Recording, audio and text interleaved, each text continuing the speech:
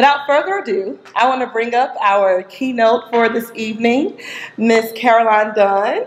She's absolutely amazing, and I will let her introduce herself because I'm sure she can do a great job at that, a better job than me. She has so many accomplishments. Come on up, Caroline. Thank you. Hi, I'm Caroline Dunn. I want to do a demo for you first because this is Facebook developers, right? This is a little thing I built in Spark AR. Have y'all covered Spark AR in the last class, right? Yeah, okay. So this is in honor of Easter here. And I'm going to, and then now you can see my phone. Happy Easter, everybody. All right, so that's my little Spark AR demo. I hope you enjoyed my Spark AR demo.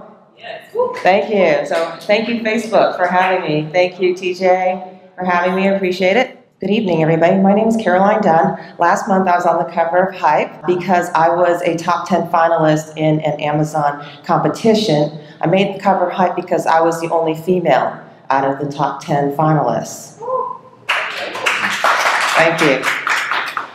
So I've been on the Amazon front page twice now. I was on the front page in December, and I was on the front page last month as well. Also part of my introduction, I'm the first female president of the Wireless Technology Forum. I was president 2016 and 2017. It was literally a 12-man board. Seriously, that's the board, and me. And I got to stand in front because I'm the president. But at Wireless Technology Forum, we realized that our ratio was 9-to-1. Our membership was 10% women. We had 10% women attending our meetings. We needed to make a change. So I started a group under the direction of Wireless Technology Forum called Women in Wireless.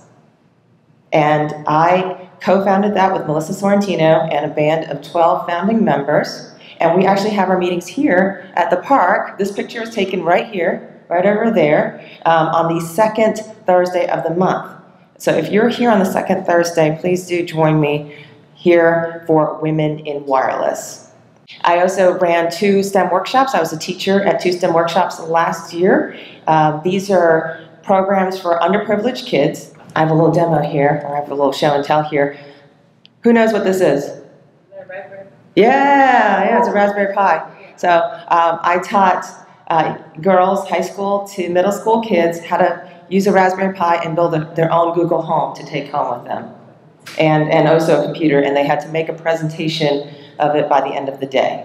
So they learned how to assemble and code in one day. These are underprivileged kids. This is part of my agenda to give opportunity to those that don't have opportunity. The picture I'm going to show you is a picture taken when I was a senior in high school. It is not representative of what I was as a senior in high school. So I was Asian. I still am, I guess. I'm Asian. And I was told that I was a geek and a nerd, and I couldn't dance. And so one day, I lived in the suburbs of Houston. One day I got in my car, I drove to the next town over, about 20 miles, and I auditioned to be a runway model at their mall. I went somewhere where nobody knew who I was. And I made the audition, and I became a runway model that day. And that's my picture. So I didn't even tell my friends until after I was on the runway, because they all thought I was ugly. I did a bachelor's of electrical engineering at Georgia Tech. I did a master's of electrical engineering at Georgia Tech. The ratio is real. At a typical class at Georgia Tech, there are 30 students, 28 of them are men, and 2 of them are women. And then, my friends told me I didn't have any rhythm, so I tried out to be a Super Bowl dancer, and I made that audition. And I am a Super Bowl 34 dancer. So I say all of this because I don't like it when others define you by your stereotypes. If I had listened to everybody that told me I would be ugly, you are unique. Let's remember that. Let's applaud ourselves. Let's remember ourselves because we are unique and we are not the product of what people's stereotypes of us are. We are ourselves. Now, the next song I'm going to throw up is in response to an article that's going around that's gone kind of viral about how college is this big money pit and, you're just under a bunch of student loans, okay?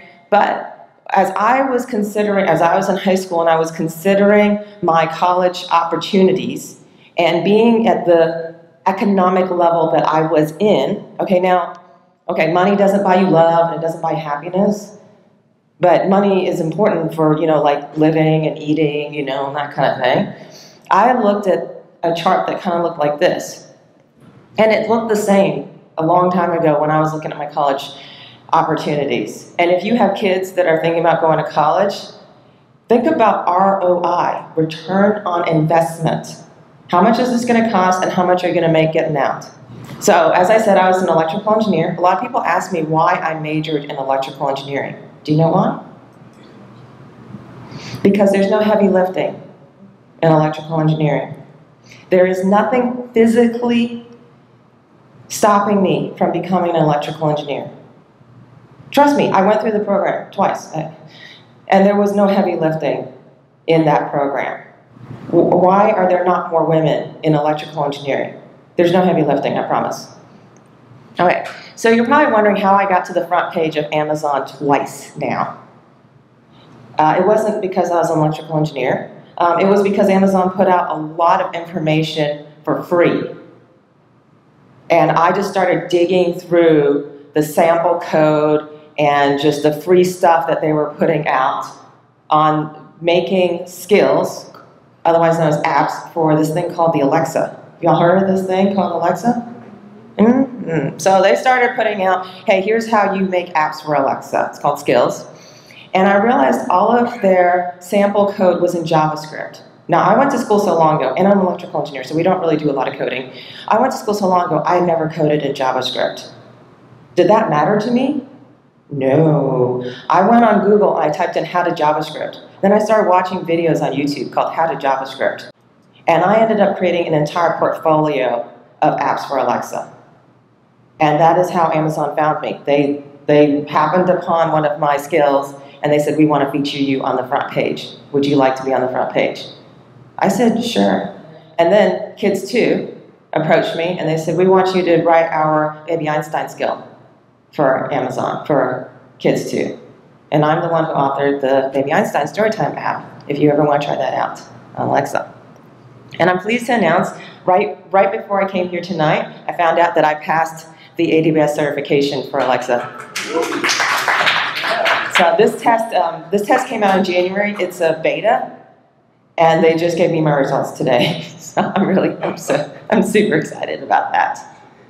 All right, so if I'd like to leave you with something, I'd like to leave you with obsessed is just a word the lazy use to describe the dedicated.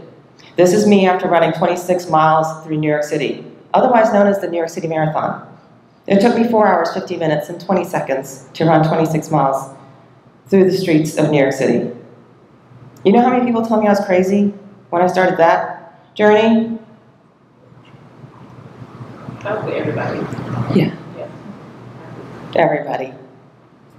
So if you'd like to contact me, here's my contact information.